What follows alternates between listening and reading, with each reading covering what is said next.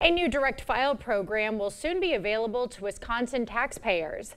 Governor Tony Evers announcing today that Wisconsin will join the IRS direct file program for tax filing season 2025. This means Wisconsin taxpayers will have the option to file their taxes online directly with the IRS for free.